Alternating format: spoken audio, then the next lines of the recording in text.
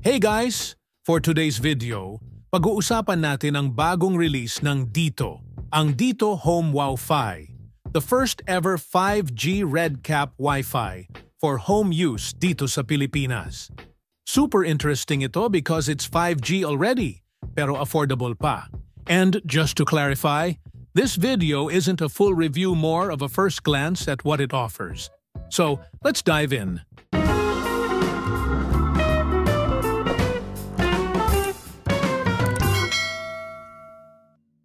Bago tayo mag-dive sa specifics, let's start with the basics. Ang DITO Home WOWFi ay isang 5G modem na gawa in collaboration with Huawei.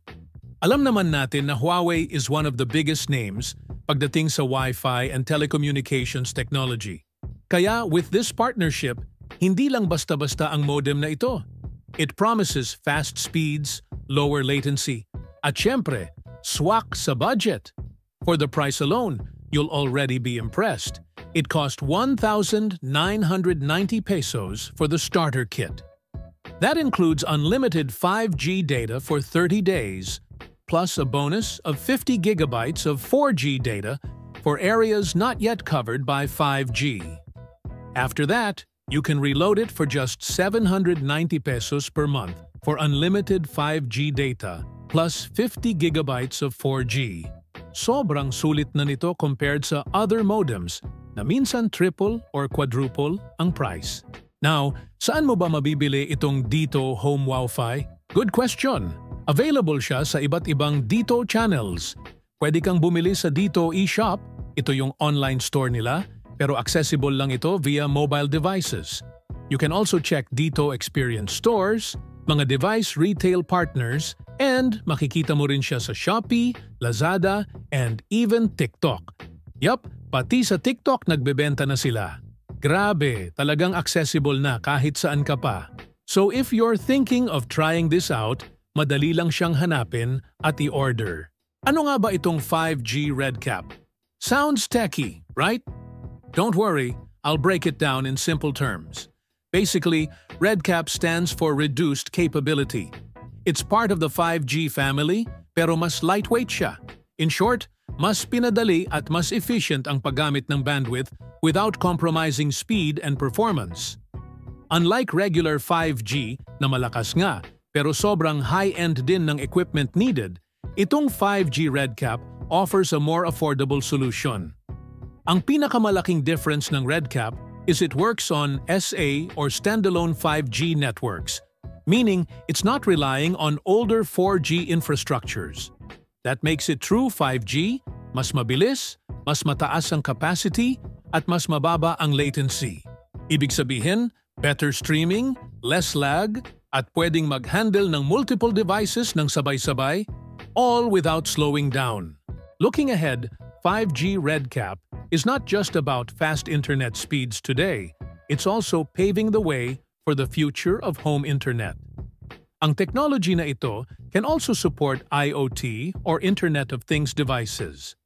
Kaya kung nagpaplano ka to make your home smarter, like adding security cameras, smart locks, or even automated appliances, this modem can easily support them all at once without compromising speed.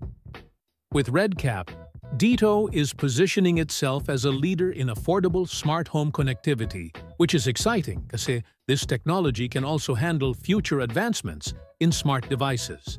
Kaya kung ikaw yung tipong techie or someone who wants to future-proof your home, this modem is a great start. Now you might be wondering, bakit ginawa ni DITO ang ganitong klaseng product na budget-friendly? Usually kasi, kapag 5G modem, mahal talaga. Yung mga ibang modems, pwedeng umabot ng 5,000 piso o higit pa.